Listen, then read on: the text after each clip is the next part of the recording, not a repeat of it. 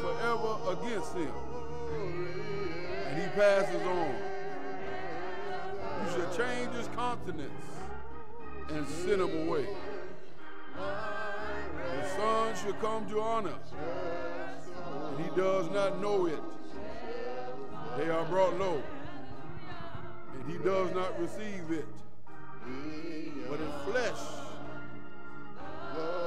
will be in pain over it, and his soul shall mourn over it.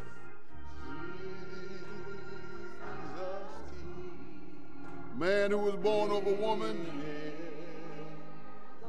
is of a few days. And the text says, is full of trouble. He comes forth like a flower and fades away. He flees like a shadow and does not continue. And do you open your eyes on such a one and bring me to judgment with yourself? Who can bring a clean thing out of an unclean thing? No one. In the cross, be my glory ever,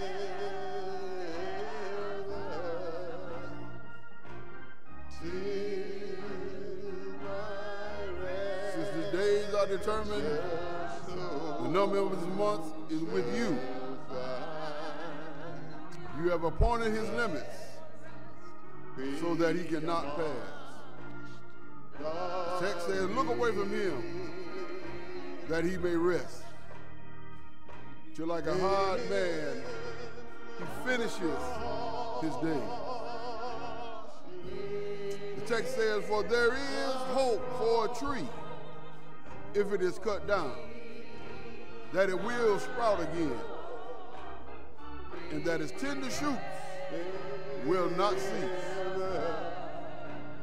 Though its roots may grow old in the earth, and its stumps may die in the ground, yet at the scent of water, listen at the text, it will bring buds and bring forth branches like a plant.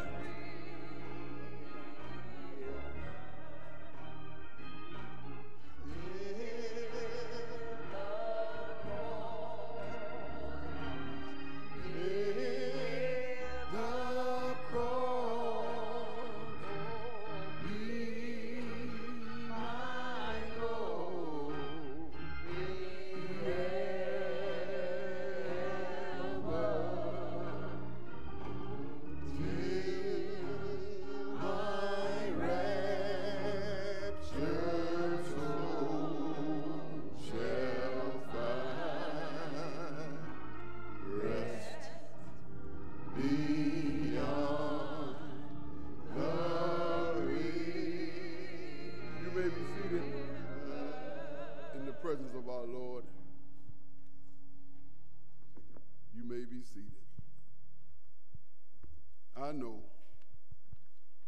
we think,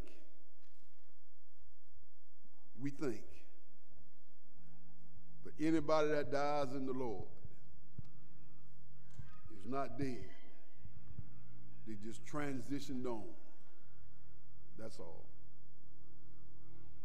And if we trust and believe that the Spirit of God raised Jesus from the dead,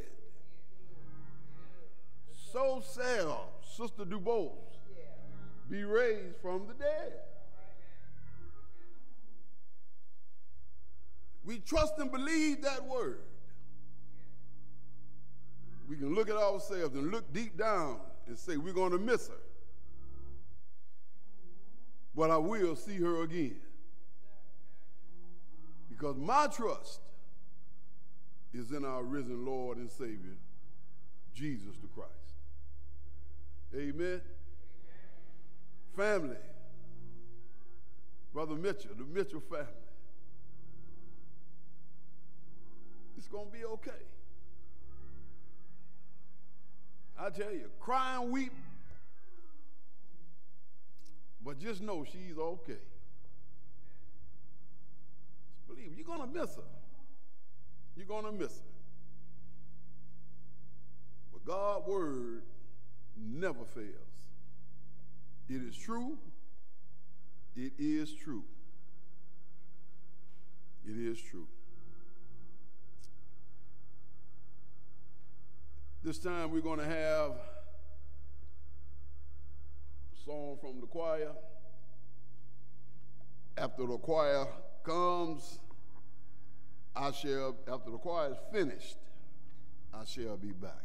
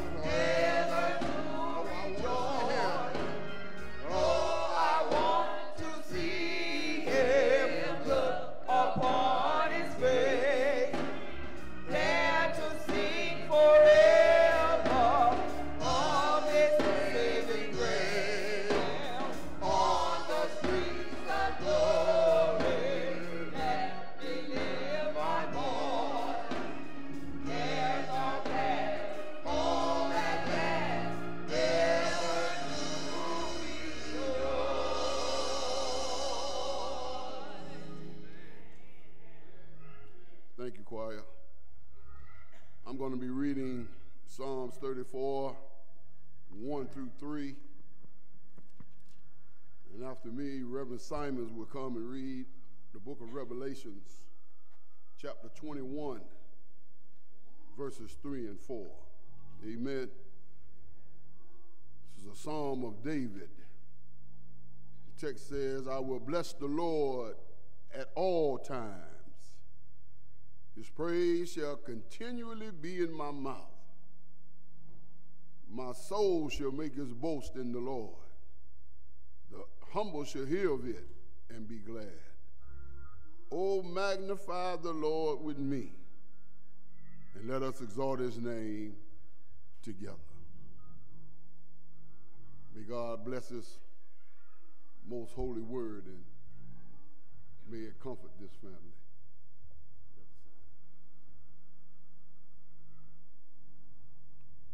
Amen. I'll be reading from Revelations 21, chapter verses 3 and 4. I heard a loud shout from the throne, saying, "Look, God's home is now amongst his people. He will live with them, and they will be his people. God, he will wipe away every tear from your eyes, and there will be no more death or sorrow or crying or pain. All these things are gone forever." I read this in the only name that matters, in Jesus' name. I'm praying for you, family. Amen.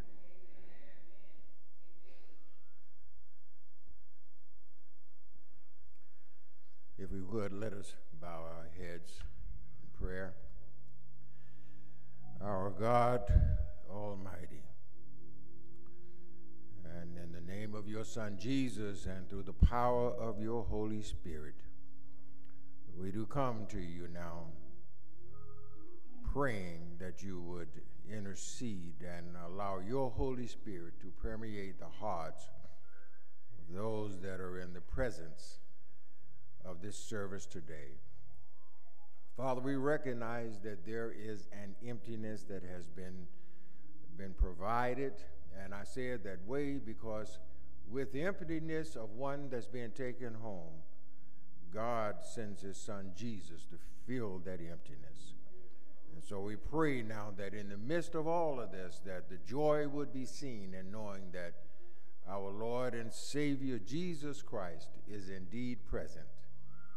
God, we pray now that your Holy Spirit would guide us in being able to say things or present things that would be comforting to the hearts of the loved ones and the family and friends of our Sister DuBose, and that we would indeed be able to see your Son Jesus manifest himself in spirit in our hearts today. God, we pray that we would indeed be respectful in the way that we worship you, in the way that we celebrate the life of our sister.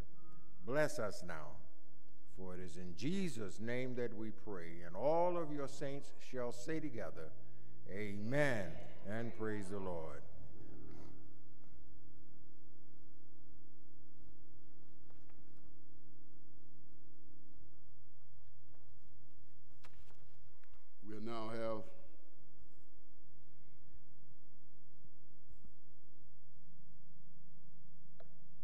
We'll now have our acknowledgments. Choir. Then we'll come back with the acknowledgments right after that.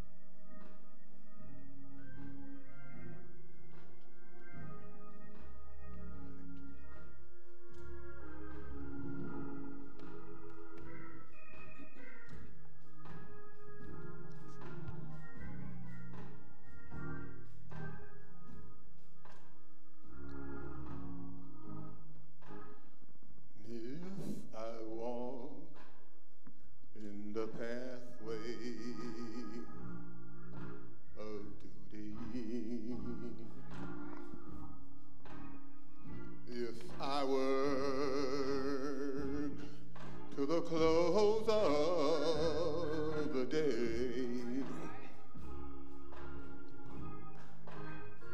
I shall see the great King in his beauty.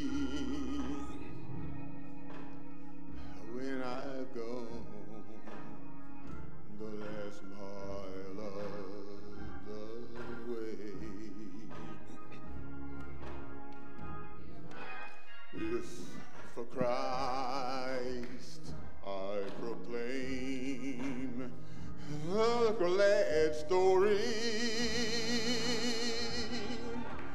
if I seek for his sheep gone astray, I'm sure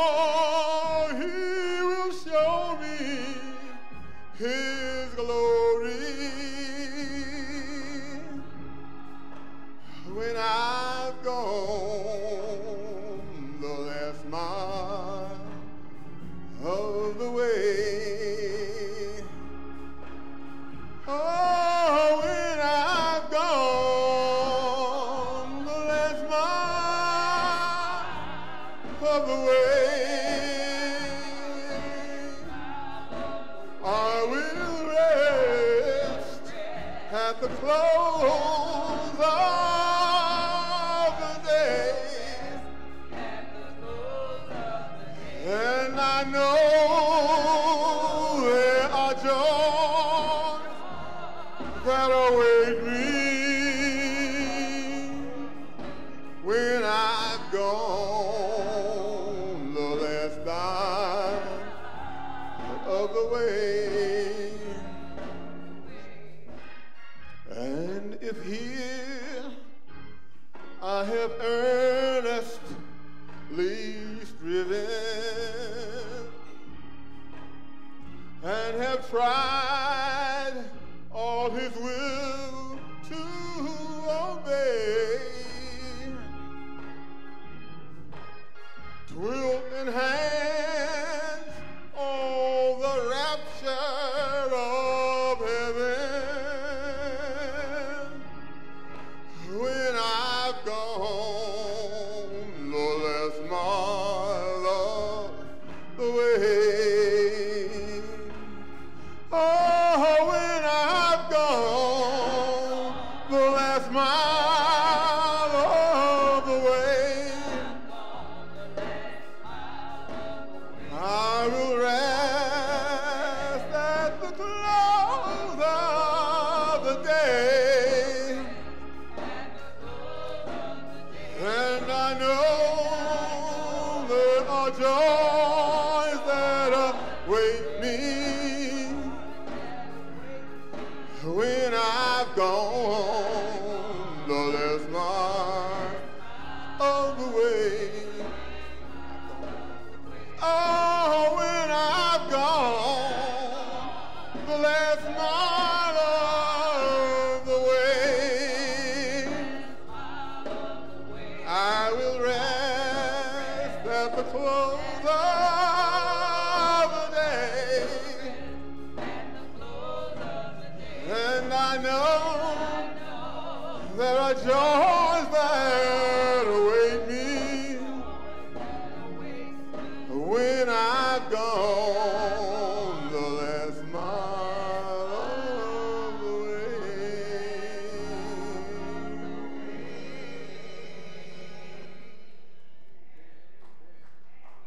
Amen. Thank you, choir. This is a celebration of life. This is a celebration of life. I mean, it is what it is, but this is a celebration of life. And we have to remember her. You ought to think back to the time when you was with her and how she made you feel. This is a celebration of life. It's a celebration. Missing we're gonna do.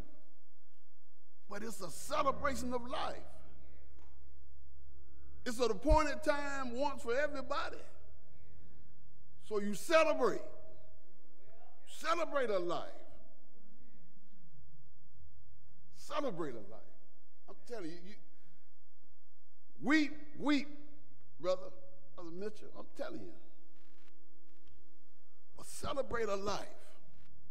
If she can come and talk to you all right now, she'd say, celebrate. Celebrate it. Celebrate it. I'm just saying.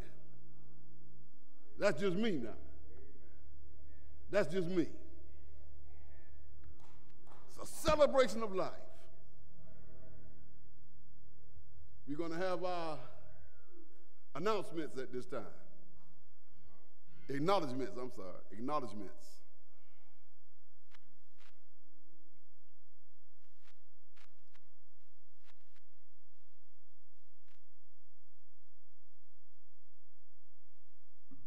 Good afternoon.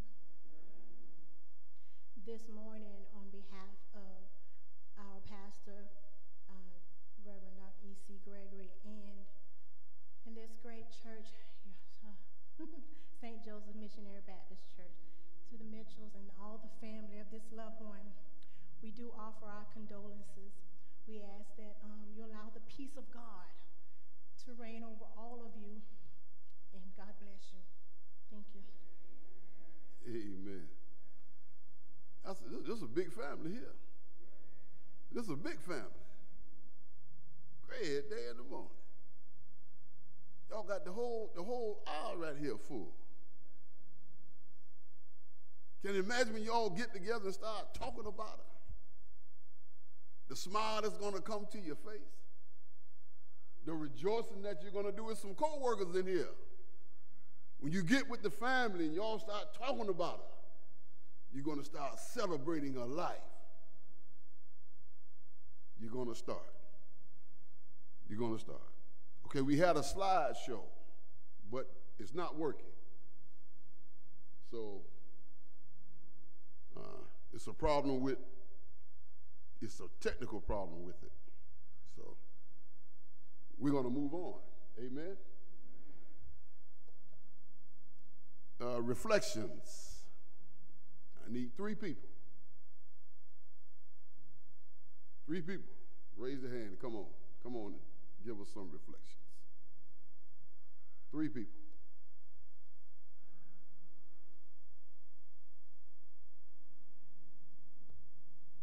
Three people. Well, can I get 1? Here we go. Here we go. Here we go. Here we go. It's a reflection of life. Good afternoon, everybody. My name is Ted Reeves, and my memory of Mimi is kind of funny because her son and I, somewhat close, and my way of doing things might be a little harsh, but this is the best for the child. But to make a long story short, she thought I was the devil because I'm strict, but I'm ready to equalize it. So she would always watch me, and I'm always watching her out of the corner of my eyes. So that is my memory of Mimi. You know, great mother, loved her child. Loved the child.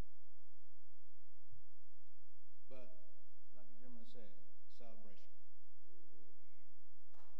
When you leave here, leave we here with that on your mind. Celebration. Celebrate it. She's something. God using her to summon y'all here to celebrate. To celebrate. Come on. That's what I'm talking about. If anybody that can tell you anything, it's me, her mother. My daughter was, I had, when I wrote the obituary, I'm like, my God, what am I doing? Like I said, if you read throughout the obituary, it was hard. But when I started thinking of, like you say, celebrating her life and how she touched a lot of individuals, I have received so much love from her co-workers, people, friends, family, of how Mimi came in and just touched people's lives. And I know she had a beautiful heart. Every time you see her, she had that big Cheshire smile on her. I'm going to miss her. We were so close. She loved traveling. She loved seeing the world. She loved food. She just loved people. She was quiet, reserved, but when she got in your presence, you know, Mimi presence was just there. So everybody have said the same exact thing about her. So whatever I wrote in that, I had family members like, who wrote this book? I did. Okay, I did, because I know my daughter, and I was able to just share her memories. Come on here. You know, and I love my daughter through the good, bad, ugly, and different. Amen. So I just want you all to just, anybody that she touched, lives that she touched, just hold on to those memories. And her son, you know, Roger, we're here, baby, we're here for you. His aunt, you know, he goes back and forth to Jamaica, but we got to pull together for him. So And I thank everybody. I truly do. Thank you. Can I ask a question before the next one comes? Is that Mimi right here on the back of this? Now, you know what? She's brave. Because there's no way in the world I would have got that close to the edge, holding my hands up. She looked like she was having a ball, too. It's a celebration. I'm looking at the pictures in the obituary, right? Looked like she enjoyed her family.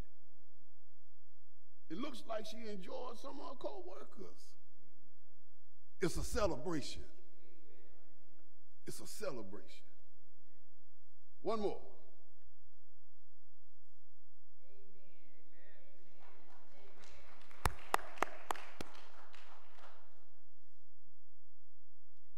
Good afternoon, everybody. My name is Althea Robinson. I'm Roger's auntie.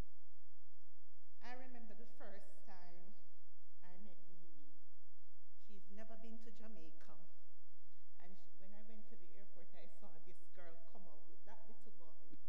And when I brought her home, she was a simple, nice, friendly. She wasn't, stoush, anything like that. She was just down to earth. And he's 11 years old now, and she keeps coming back and forth.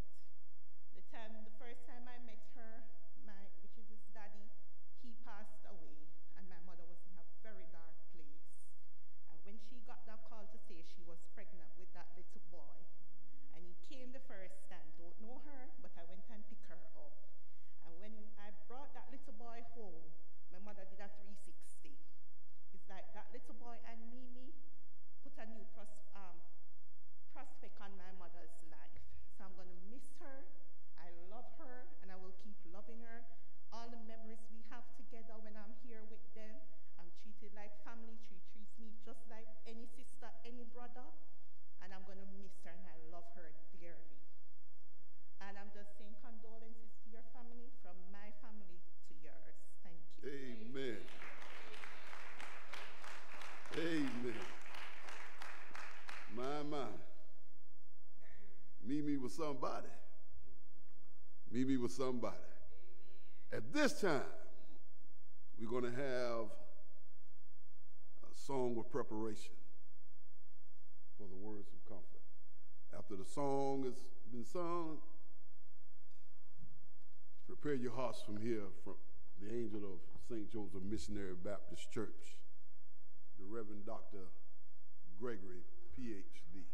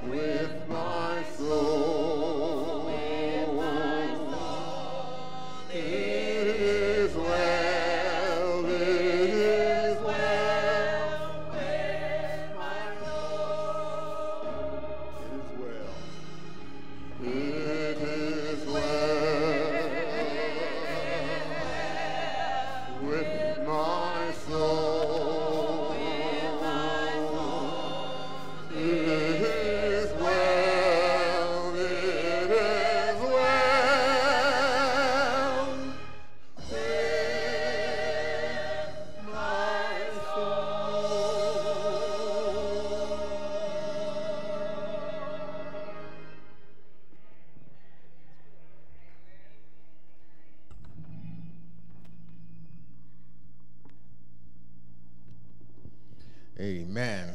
Amen. Amen. It is never a human joy to come and preach a funeral or a celebration of life or whatever we like to call it, homegoing or whatever. But to me and believers, all of you that are here, know that spiritually it's a joy because we know that God has completed his work. We will never understand it. Don't. Any preacher that will come to you and say, let me counsel you and I'll give you let you see the joy of what is happening, run as quick as you can because he's a liar. There is no way that the emptiness that God has brought when he moves one out of this space and time can mean joy. And the Bible tells us that. He says grieve. Jesus says grieve. But don't grieve like the world does. We have a special way of grieving because part of it is joy because we know God is in the midst of it. Satan can't take a life. Don't get that fouled up, mixed up. Satan don't have that power. God dictates that. God has assigned a day that we sunrise and a day that we sunset. And nothing can interfere or intervene in that. Now, God may use different avenues. He may even use the hand of Satan to do it. But it's not because of him and not because of anything else, but because God has decided. So in that, we who are believers know that there's a joy that we can celebrate. And the difference is that believers will grieve for a time, for a moment. It is so sad when you see loved ones grieving 2 and 3 and 5 and 10 years, still crying and breaking up, after multi-years when loved ones have gone on. That's how the world grieves, But God will carry us through a moment of grieving. And then miraculously, those of us who are believers, he opens our hearts so that we can see that where that emptiness that came about, he has placed his son Jesus. And that we can go forward and rejoice in life like we've never done before. Father, we do thank you, for it is indeed a joy to stand as your instrument. Father, I profess and confess openly that I am never and never was qualified or never be qualified to be your instrument for your service. But you chose, you decided. And so in that, there's joy knowing that the best that I can be is to be obedient to what you have called in my life. Pray now, though, Father, as I stand still as one who may sin, that you forgive me of my sins. And then, God, you speak. You know what needs to enter the hearts of your people. You know what the words of comfort are that will bless their spirit. So you be present right now. Jesus, magnify yourself in our midst. Lift yourself in our midst so that we can experience the joy of your presence. Bless us now. For it is in Jesus' name we pray. And all of us shall say together, amen, and praise the Lord. Give an honor to our Lord and Savior, Jesus Christ, and to the men that are on the podium with me, Reverend Gibson and Reverend Simon, who is floating around. He was saying about his son. He's in the building. We got a couple of things going on, so that's where, we'll see him back in a minute. To Pastor Tompkins, I do see you and recognize you. I understand that you want to sit with the family. Amen. But I want to make sure that we recognize you. And any other men of God that are in here, God bless you, and God honors what you do, and I know that our jobs are without end.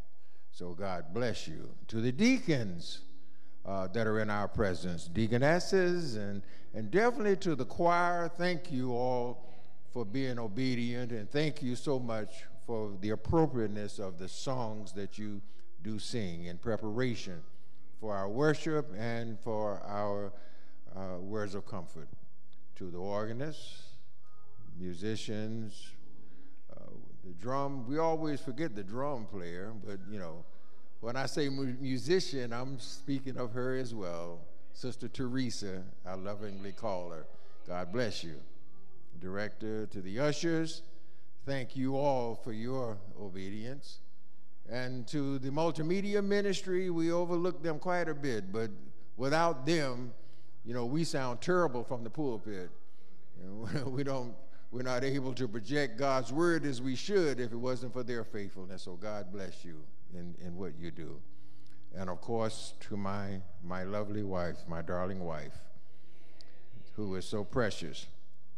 God bless you, my dear. God has blessed our hearts with a word from heaven. And I can say a word from heaven because it's from God's word. Jesus makes no mistakes. Jesus makes no mistakes.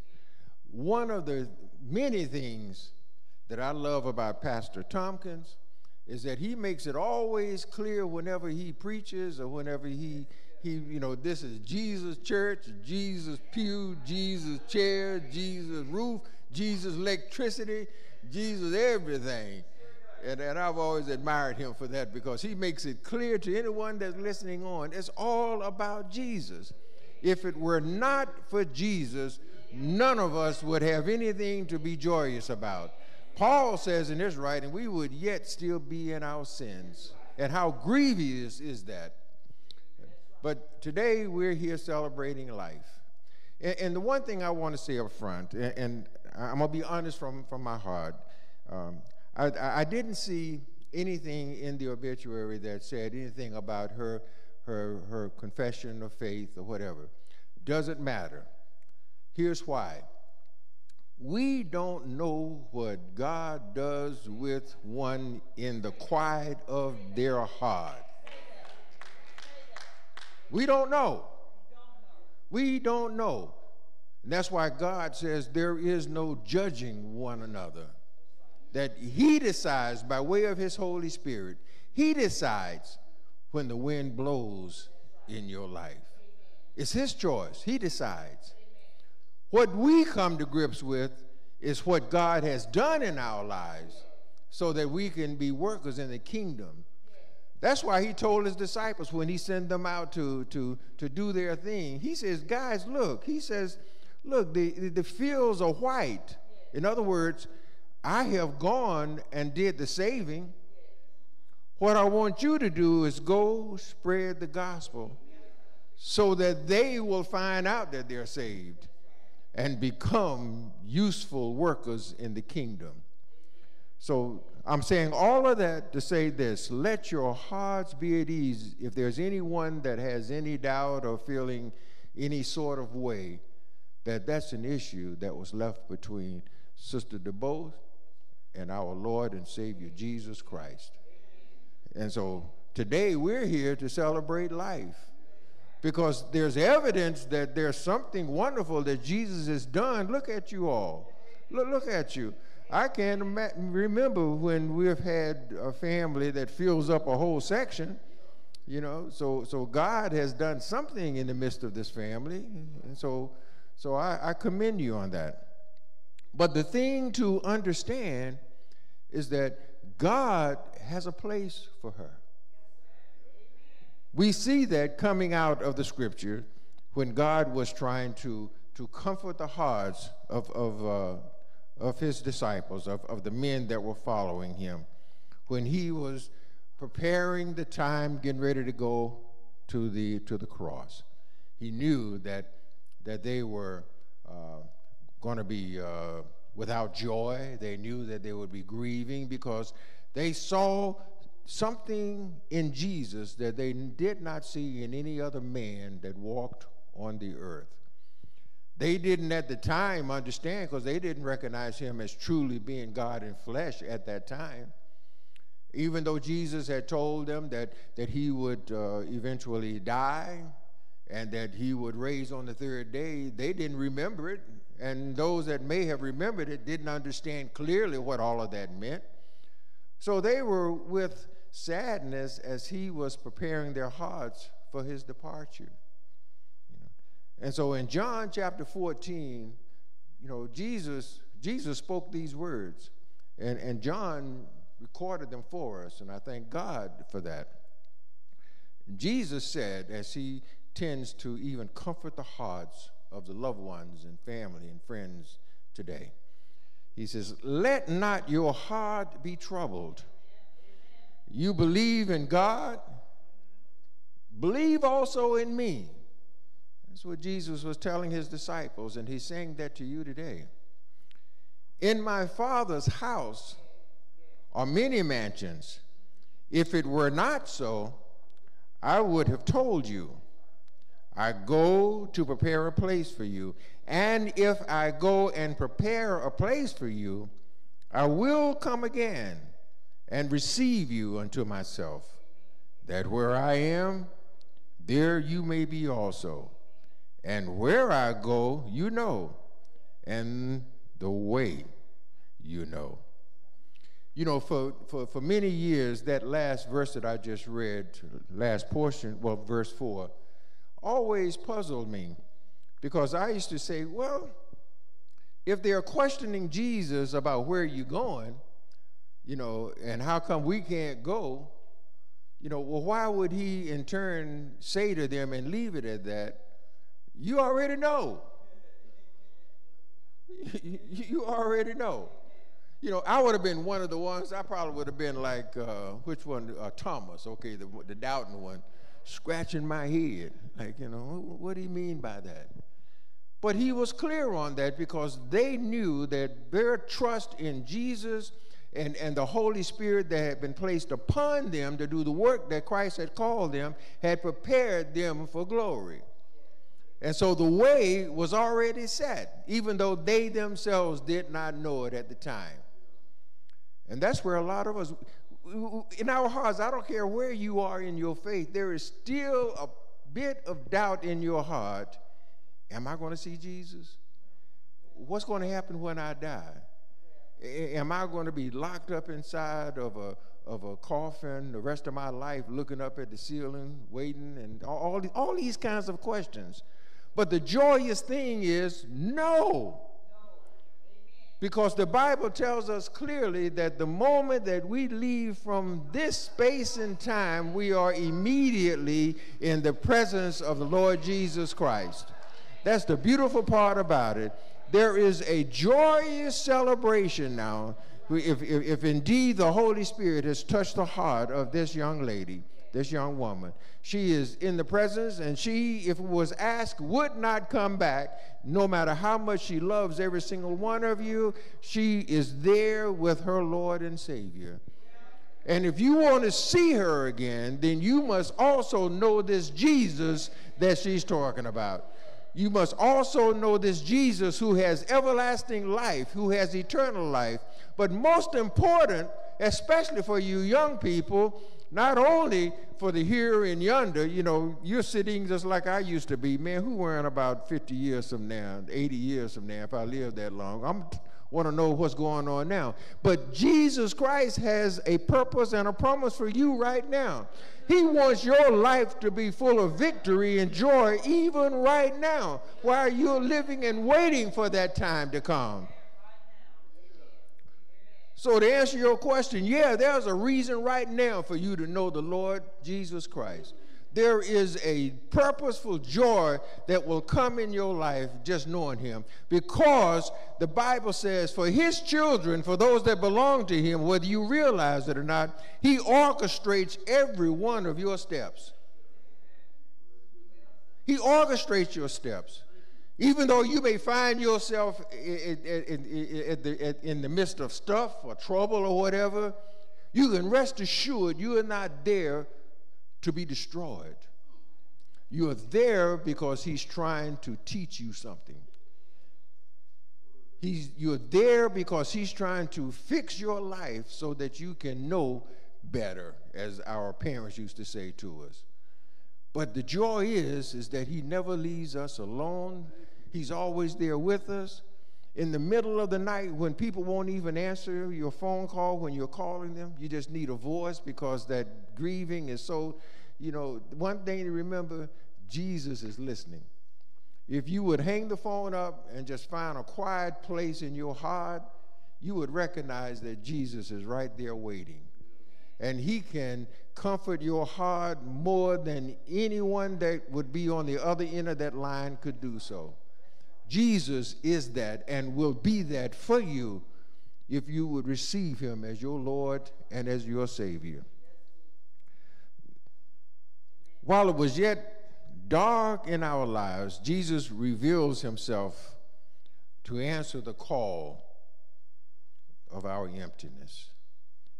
The grave represents darkness, emptiness, and torment that we find in our lives. In the grave, we expect to find the horror and hurt that attacks us on a daily basis. It should be a time of rejoicing to look into the grave and darkness and emptiness and find Jesus in the midst. That's where the joy is to know that he's there with us. Jesus has never promised that he will take us out of stuff. Please, that's so important. See, a lot of times we want to give up on him because, man, I prayed and he just would not deliver me. He would not. Jesus is not in the business of taking you out of stuff. He's in the business of being there with you and strengthening you through the stuff, to where you would wind up just like the 3 Hebrew boys that I'm sure that a lot of you have at least heard during your Sunday school lessons. Even though they were in the midst of the fire, they looked and there was a 4th one that was there, and he was as the Son of God. And the Bible says that when they came out of the fire, which they didn't even have the smell of smoke on them. And that's what Jesus will do for you as he walks with you through this life. He won't take you out of it because he has a purpose of having you in there. But what you will find out is that he's right there with you, and that he will guide you, and he'll be there for you to lean on him, and he'll be there to encourage you to make the next step, and to have the hope that when the morning light comes up, that there'll be joy waiting for you in the morning. That's what Jesus promises each one of us. That's what he promises us. So grieve if you must, but grieve with the joy and hope in your hearts that Jesus has a purpose in doing all of this. Open your hearts so that he can see that purpose. Sometimes someone can be in the way of you seeing Jesus.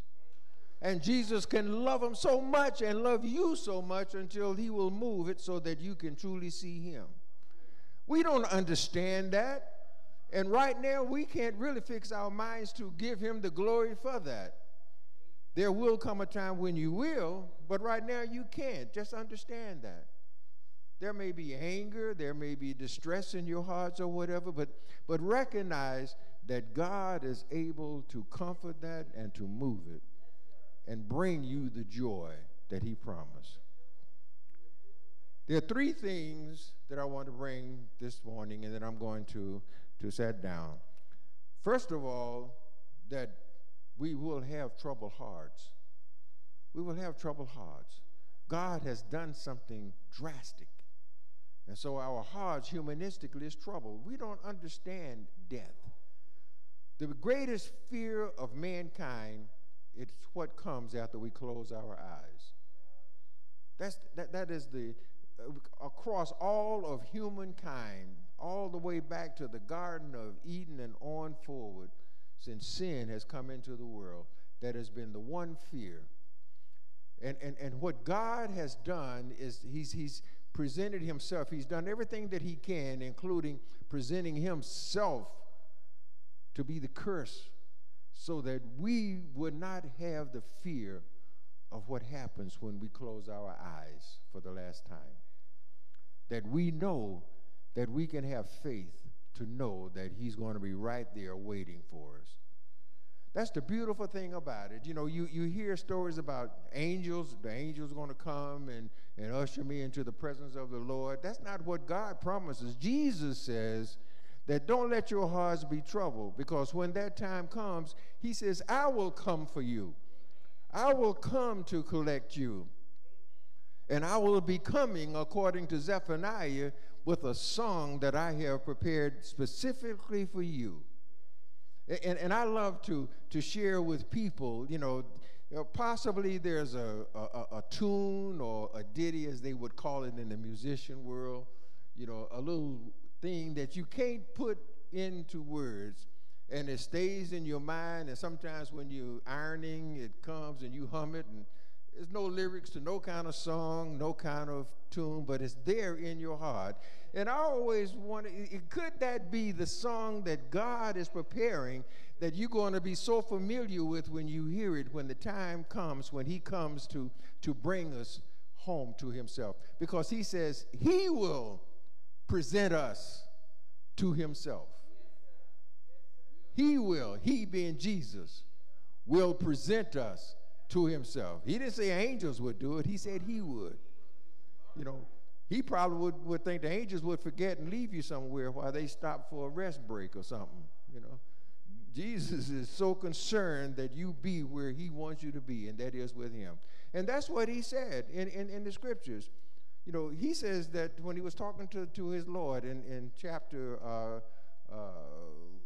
in the book of John, chapter 17, I think it is, when he had his prayer, and he said, I want them to be where I am.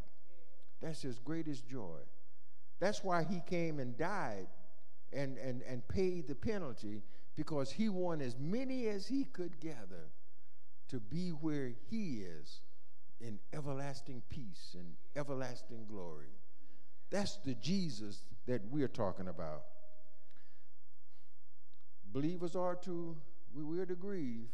That's where the trouble comes in our hearts, but not as the world.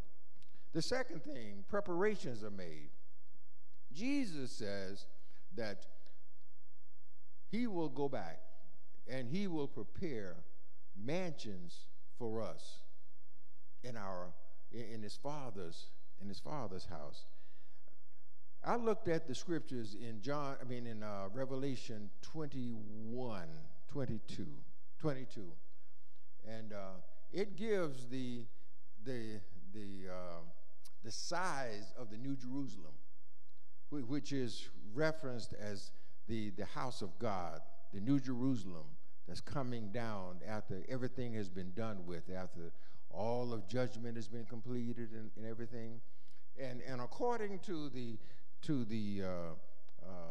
size of this new city, this new place, this new house of God that's coming down to man that John saw in his vision, he said that it was 1,500 miles long, 1,500 miles. I'm talking about 1,500 miles long, 1,500 miles high, 1,500 miles wide. A perfect cube. Now, in the calculation, because some say, well, how is he going to have a mansion for us? And, where is he going to put all this? How is all this, relevant? Well, when we look at that size, we're talking about a place that's 1,500 miles long and 600,000 stories high. When you start to thinking about it, you're talking about billions of mansions. It's beyond our understanding. Just trying to put into some type of physical portion in our minds, how can God promise that? There won't be enough room. Yes, there will. And according to what the Bible says, it'll be room left over, because all of us ain't gonna make it. That's something that we have to come to grips with. That's why you have to be sure in your heart that you know the Lord Jesus Christ, because if you don't, then he doesn't have any plans for your mansion on his table. If you don't know him and the pardon of your sins, then you are not in the midst of all of this. So it behooves you to allow the Holy Spirit to touch your heart. And when he does, open your heart and let him in. Third thing is that the eternal home. Or he has an eternal home plan for us. He's not going to have us as spirits just floating out there in space throughout our rest of our eternity. He has a place for us. After he gives us our glorified bodies, then he's going to be set us into what he has been wanting all along, was a perfect civilization. When you read the scriptures, we're not going to be sitting by the riverside singing hymns and eating pork chop sandwiches and throwing the bones on the streets of gold and all of that. That's not what he has in mind. He has a civilization, and the Bible says that we as his children will be reigning with him as leaders, as governors, as mayors, as citizens. It will be a civilization that is in perfection. Satan will be dealt with. Everything that's evil will be cast into the lake of fire, and there will be nothing but perfection. That's where we will be with him in eternity. And that's the joy that we have, and that's the comfort that we should have in our spirits, that we will be with him. Jesus desires to have us in heaven, and because Jesus desires it, Jesus will get the desire of his heart, because the Father promised that he would, that everything that his Son has desired, the Father will cast at his feet. And because he desires us to be with him, trust me, it's going to come to fruition. Our homes will be built in God's house, so we don't have to worry about anything going awry. It's going to be under the auspices of God Almighty. And if God can control this entire universe, then he can control where you will be in eternity. God has it all planned out, brothers and sisters. It's not by happenstance. This is nothing that comes and goes and nobody knows why. God does. And God has it all worked out. And he has it worked out for his perfection. When Jesus' work is finished, brothers and sisters, he's coming for us. Some of us, he's coming before the rapture. That's what is happening with Sister DuBose. But there are a lot of us, as Jesus told his disciples, some of you will be when the rapture comes. But either way, we will all wind up that are children of God, being with him for eternity. I don't know about you, but that sets my heart at a comfort level that I cannot imagine, knowing that I don't have to worry about walking outside and getting run over. You know, Friday night, it's kind of cute. We finished our program with the youth, and so one of the basketballs had rolled up under my wife's car. And so I saw it, and I waved at people told her not to move. I need to get it. And so it was a lot of frenzy going on. And so I was up under the car reaching, trying to get it, and she had put it in gear and was about to move. And I said, oh, Lord, have mercy. Can you imagine hearing the 6 o'clock news, pastor getting run over by First Lady? But anyway, the point being that you never know how God is going to situate us leaving out of this world. But the promise is, my brothers and sisters, the promise is with the Mitchell family that he's going to be there for you. He is, without a doubt. And I tell you, with the Mitchell family, I love you so much, because when the church called me, they were the first family that started bringing.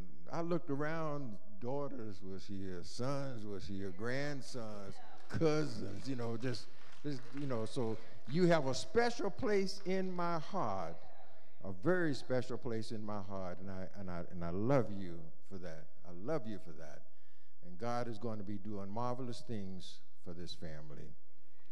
But the beauty of it all, Jesus says that no message is a gospel message until you are made aware that he went to Calvary's cross for you, for me. He went and died on that cross. They nailed him to that cross, and what's so important about it is that he did it for us. As a matter of fact, sometimes you need to, in your quiet moment, just listen, just in your heart, just see, just go to the cross where he took all of this. And if you listen closely, you can hear the nails hitting the mallet hitting the nails, as they were nailing him into his flesh. That should have been us. It should have been us. But he took our place. And the Bible said he didn't say a mumbling word. And the reason why he never said a mumbling word is because he was guilty. Not of his own sins. Jesus never sinned, but he was guilty because our sins have been placed upon him. And so as they were crucifying him, as they were torturing him, he never said a mumbling word, because he knew that my sins, if nobody else's, mine was enough to send him to the cross. Mine was enough if nobody else was added in there. But he was nailed to that cross, lifted up, and the world saw him as he was lifted up and dying for the world. And the Bible says that he made one statement that stands out in my heart more than the other 7. He said, "It is finished. It is finished." What that says to us, brothers and sisters, quit trying to get right. Quit trying to get saved. I hear this all over the place. You can't. Jesus finished it. He says, all I want you to do is believe and receive what I've done for you on Calvary. That's what Jesus is saying, because I have finished the work. Proof positive of that, he was in the grave for 3 days and 3 nights, as he had predicted that he would be. But the beauty of it all, because God in his holiness, in his righteousness, saw that he had paid the penalty for every sin, God blessed him by raising him from the dead, bodily and alive.